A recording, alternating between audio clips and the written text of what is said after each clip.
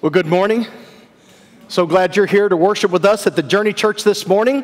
Well, I'm excited that it's Easter time. I love Christmas and I love all the other times of the year where we preach God's Word, but I especially love Easter. And so this past Sunday, we began our Easter sermon series. There's going to be 4 sermons in the series. We began with Matthew chapter 20, verses 1 through 28. Here was the title of last week's message. If you didn't get a chance to catch it, it's on our YouTube channel for the church. Go out there. I believe it'll bless your life. Jesus labored in his own kingdom, and now he has us laboring in his kingdom. Jesus labored in his own kingdom, and now he has us laboring in his kingdom. That was Matthew chapter 20, verses 1 through 28. And then today is our Palm Sunday message. Jesus died for his kingdom. Jesus died for his kingdom. We'll be in 3 sets of passages today. Matthew chapter 20, verses 17 through 19. Matthew 21, verses 1 through 11. And Matthew 27, verses 33 to 56.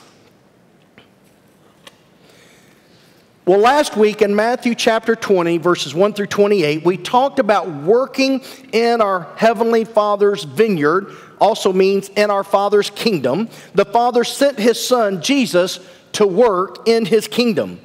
And we learned that all believers, all followers of Jesus Christ, all Christians, all of the people that are born again, are all laborers in God's vineyard, in God's kingdom.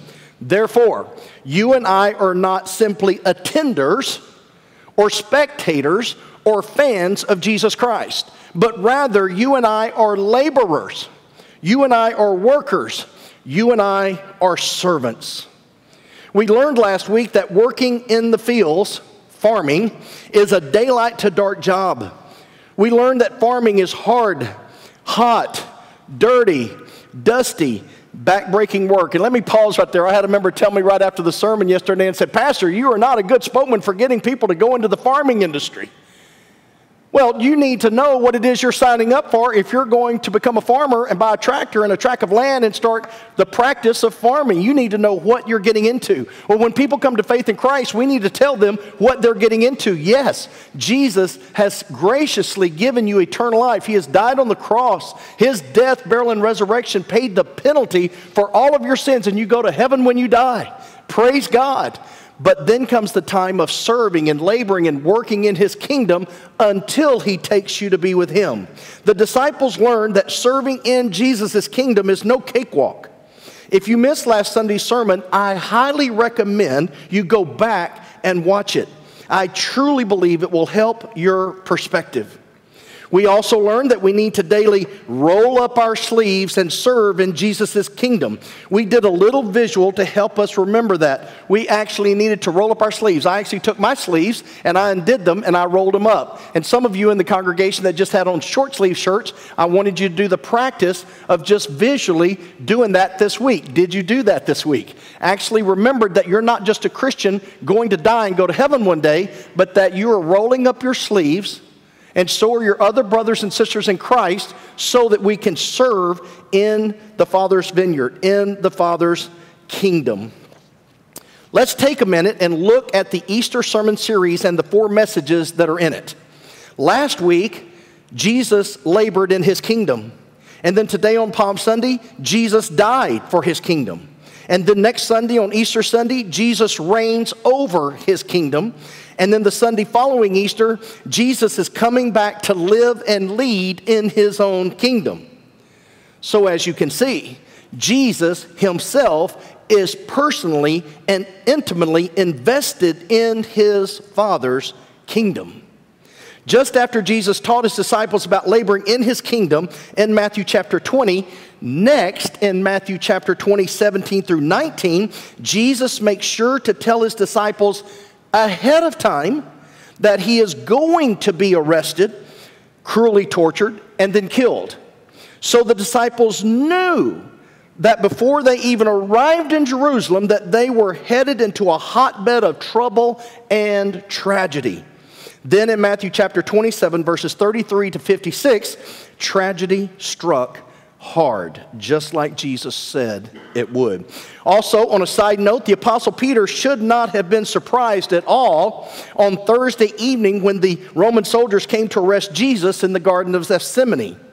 Peter had already been told this would happen. So why did he try to cut off Malchus's ear with his sword? The reason? Because Peter was not prepared to stand firm on what Jesus had previously told him. As Pastor Chuck Swindoll would say, to be forewarned is to be forearmed. Warnings can help us to be ready for what is coming. Matthew chapter 20, verses 17 through 19. In these next three verses, it's where Jesus foretold his arrest, torture, death, burial, and resurrection. Verse 17, as Jesus was about to go to Jerusalem, he took the 12 disciples aside by themselves, and on the way he said to them, behold, we are going up to Jerusalem, and the Son of Man will be delivered to the chief priests and scribes, and they will condemn him to death, and will hand him over to the Gentiles to mock and scourge and crucify him, and on the third day he will be raised up. Next is their arrival at Jerusalem on what we call Palm Sunday. Matthew chapter 21, verses 1 through 11, this is known as Jesus' triumphal entry into Jerusalem. Verse 1, when they had approached Jerusalem and had come to Bethphage at the Mount of Olives, then Jesus sent 2 disciples, saying to them, go into the village opposite you, and immediately you will find a donkey tied there and a colt with her. Untie them and bring them to me. If anyone says anything to you, you shall say, the Lord has need of them, and immediately he will send them. This took place to fulfill what was spoken through the prophet. Say to the daughter of Zion, which we know that means Jerusalem, say to the daughter of Zion, behold, your king is coming to you, gentle and mounted on a donkey, even on a colt, the foal of a beast of burden. If you noticed here, Jesus rode on the foal and not on the mother of the foal. Verse 6, then the disciples went and did just as Jesus had instructed them, and brought the donkey and the colt and laid their coats on them, and he sat on the coats. Most of the crowd spread their coats in the road, and others were cutting branches from the trees and spreading them in the road. I love this time of Palm Sunday because we have these little palm branches that we like to bring out each year. And what we do is we kind of reenact a little bit, if you would, the fact that the people would actually cut these branches out of palm trees. And actually, they were doing this to honor Christ. They were actually throwing these down on the ground in front of him as a sign of honor. At this point in Jesus' ministry, people have come to love him. Not everyone. Some have come to know him. But they're actually laying down these palm branches. And it wasn't just palm branches. They were actually laying down their coats. They would take off their outer garments and they would actually lay their coats down. And some would hold palm branches. And they were saying what you were seeing in the text. And we're going to read it in just a minute. Hosanna, he who comes in the name of the Lord. And they were praising him and giving him honor and adoration. And so basically we end up having this situation where they're giving him extreme honor at this point. The crowds going ahead of him and those who followed were shouting, Hosanna to the Son of David. Blessed is he who comes in the name of the Lord. Hosanna in the highest. Now isn't that amazing that Jesus and his disciples got to hear this? Because you know in just 4 short days they're going to say, crucify him, crucify him. But Jesus knows this is coming. Verse 10, when he had entered Jerusalem, all the city was stirred, saying, who is this? And the crowds were saying, this is the prophet Jesus from Nazareth in Galilee. Now we're skipping ahead from Palm Sunday to Thursday night. We just go forward 4 more days in the week. Matthew chapter 27, verses 33 to 56, and this is the crucifixion. And when they came to a place called Golgotha, which means place of a skull, they gave him wine to drink mixed with gall. And after tasting it, he was unwilling to drink. And when they had crucified him, they divided up his garments among themselves by casting lots. And sitting down, they began to keep watch over him there. And above his head, they put up the charge against him, which read, "This is Jesus, the King of the Jews." At that time, 2 robbers were crucified with him, one on the right and one on the left. And those passing by were hurling abuse at him, wagging their heads and saying, "You who are going to destroy the temple and rebuild it in 3 days, save yourself. If you are the Son of God, come down from the cross." In the same way, the chief priest also, along with the scribes and elders, were mocking him and saying, "He saved others. He cannot save himself. He is the King of Israel. Let him now come down from the cross and we will believe in him. He trusts in God. Let God rescue him now. If he delights in him, for he said, 'I am the Son of God.'" The robbers who had been crucified with him were also insulting him with the same words. Now from the 6th hour, darkness fell upon all the land until the 9th hour. About the 9th hour, Jesus cried out with a loud voice, saying, "Eli, Eli, lama sabachthani?" That is, my God, why have you forsaken me?" And some of those who were standing there, when they heard it, began saying, "This man is calling for Elijah." Immediately one of them ran, and taking a sponge, he filled it with sour wine and put it on a reed and gave him drink. But the rest of them said, "Let us see whether Elijah will come to save him." And Jesus cried out again with a loud voice and yielded up his spirit. And behold, the veil of the temple was torn in two from top to bottom, and the earth shook and the rocks split. The tombs were opened, and many bodies of the saints who had fallen asleep were raised. Do you get this scene? Earthquakes. People that are dead are coming out of tombs alive and walking around, and people are seeing them. He's the resurrection and life. People are already being resurrected. Verse 53, and coming out of the tombs after his resurrection, they entered the holy city and appeared to many. Now the centurion and those who were with him keeping guard over Jesus, when they saw the earthquake and the things that were happening, became very frightened and said, "Truly, this was the Son of God." Many women were there looking on from a distance, who had followed Jesus from Galilee while ministering to him. Among them was Mary Magdalene, and Mary, the mother of James and Joseph, and the mother of the sons of Zebedee. Now let's recap the progression, the stages, if you will, of this specific week in Jesus' life and death.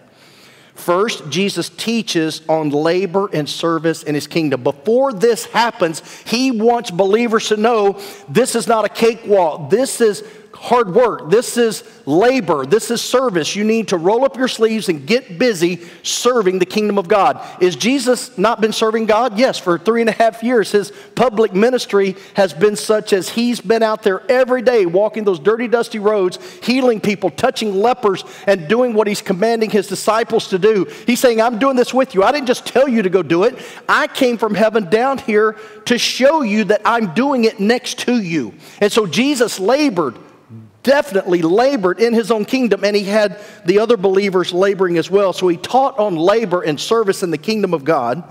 Second, Jesus reveals his upcoming arrest, torture, and death. This wasn't just something that got out of hand. This wasn't just something that the Pharisees and the elders and the scribes decided to do and the Romans decided to do once Jesus made his triumphal entry, and then Jesus and the disciples are all caught off guard. Jesus is saying, listen, this is all prophetic. This is how the Father decided for this to happen even before the world began. And he's telling them, before we get to Jerusalem, you need to know that they're going to arrest me. They're going to cruelly torture me. They're going to mock and scourge me. They're going to kill me. I'm going to be buried.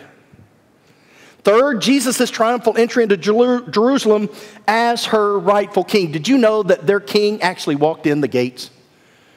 They've had so many earthly kings, from King Saul, King David, King Rehoboam, and on and on and on and on and on. They had all these men that were earthly kings, sinners.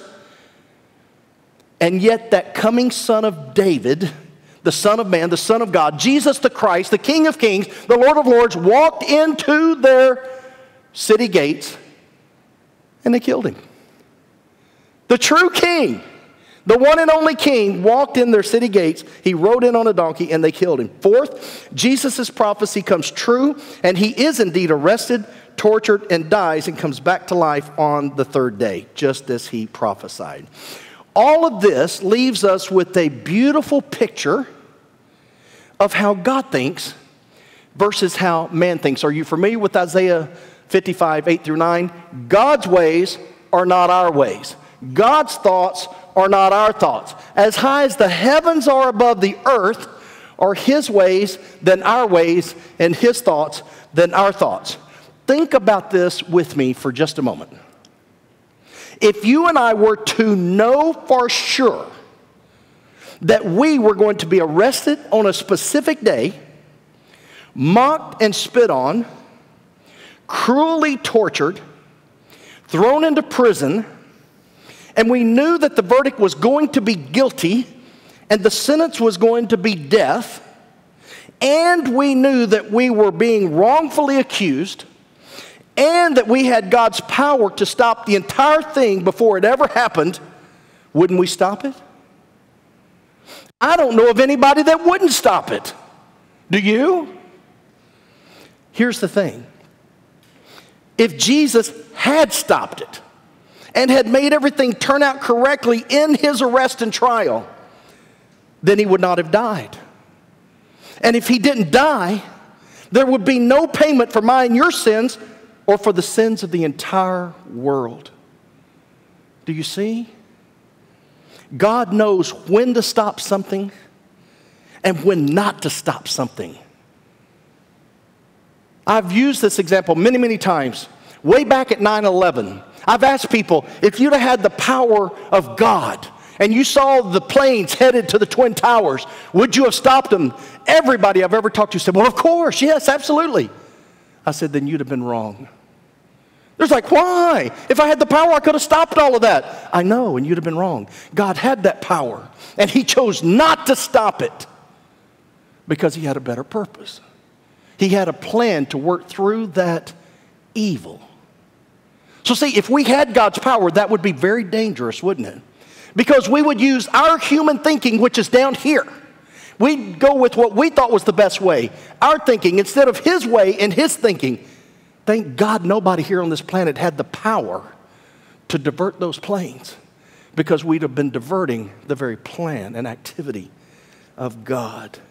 Now, let's transfer this to in your life. Here's a spiritual thought to take away from today's message. You may want to write this on the back of your bulletin, or you can put it in your notes app, but I guarantee you this can help you in days ahead. In all manners of stresses and trials and problems and difficulties, you can think back on this or pull your bulletin out or look in your notes app, and I believe it will help you. Here's a spiritual thought to take away from today's message. Quote, when bad and wrongful situations come to us, don't run. Stand firm. I'm going to repeat these, so you can just keep writing as I'm reading, and I'll keep repeating it. When bad and wrongful situations come to us, don't run. Stand firm. Because the Lord may have a better, more beautiful, more special, more long-lasting blessing coming as a result. That's why a lot of us are so confused today why doesn't God stop this? Why doesn't God stop Russia from invading Ukraine? Why doesn't God do this? Why didn't God divert the Twin Towers? Why doesn't God heal cancer? Why does God little babies get cancer? We've got all of these questions. Why doesn't God do this? Why doesn't God do that? And have you ever heard somebody say, when I get to heaven, I'm going to ask God why he... No, you're not. When you see God in all of his glory, you're just going to praise him for who he is and fall to your face and worship the King of Kings and Lord of Lords. When bad and wrongful situations come to us, don't run. Don't panic. Stand firm. because the Lord may have a better, more beautiful, more special, more long-lasting blessing coming as a result. I don't know about you, but I am so thankful that the book of Job is in the Bible. I am not at all happy about what God put Job through it. Not that he just allowed it. God set it up. God looked at Satan and said, have you considered my man Job? I'm sitting there reading the book going, shh, don't point him out. Don't point out one of your believers to Satan, no. But God said, hey, have you considered him? Well, yeah, I've considered him, but I can't touch him. You've got a hedge of protection around him. Well, that's great. And then God said, well, then I'll remove the hedge of protection. I'm like, no. God, what are you doing? No. Have you lost your mind? No. God purposefully set this up so that he could prove to Satan and his demons and all the angelic hosts and believers for decades and decades and generations to come that there are believers that love God so much that it doesn't matter what God brings upon them in pain and suffering and trials, they will love him till they die. God had a purpose behind what he did to poor Job and Mrs. Job and their children. There was a purpose. And we're like, God, why didn't you stop it? God set it up.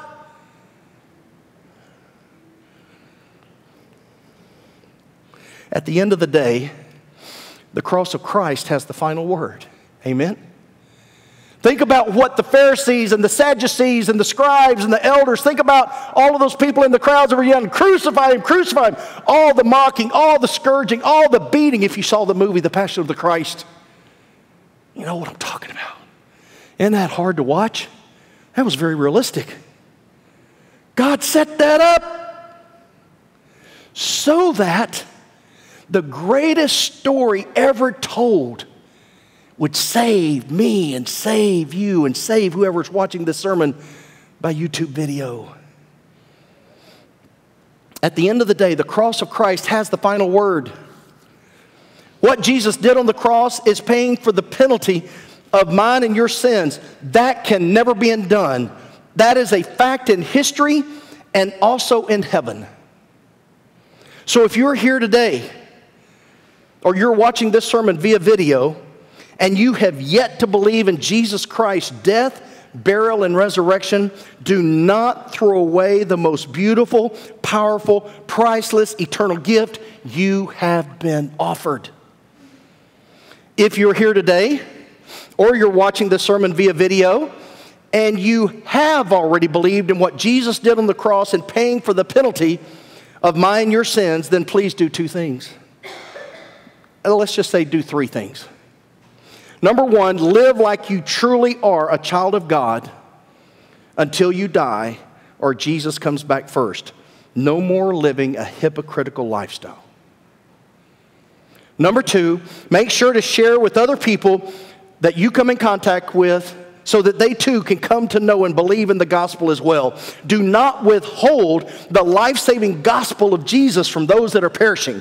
Can you imagine yourself being in the desert and you yourself having one canteen of water, and then you run into somebody else and they've not had any water to drink, and you have life-sustaining water in your hands in a canteen, and you're like, no, no, no, this is just for me. This is just for me. And you know without that water, they're going to die. Would you hold on to all of that water without giving them a sip? That's like saying, I've been saved by the gospel of Jesus Christ. This is for me. Well, I'm a sinner and I want to go to heaven too. Every time we don't share the gospel when God gives us that opportunity during our week or our weekend, we're holding on to that canteen of water. We're holding on to that life-giving water. We're holding on to the gospel and going, this is for me. When's the last time you shared the gospel? Do you not know any lost people? I know plenty of lost people. When's the last time you gave life-giving water to somebody in the desert, somebody that's a sinner, somebody that's dying and not going where you're going? Let me tell you something. I don't want to go to hell. From what I've read about it in the Bible, it is not my happy place. And I don't think it would be your happy place. And by the way, it's not like a vacation where you go and at the end of the time, you're done. It's eternal. Once you go to hell, there's no coming back.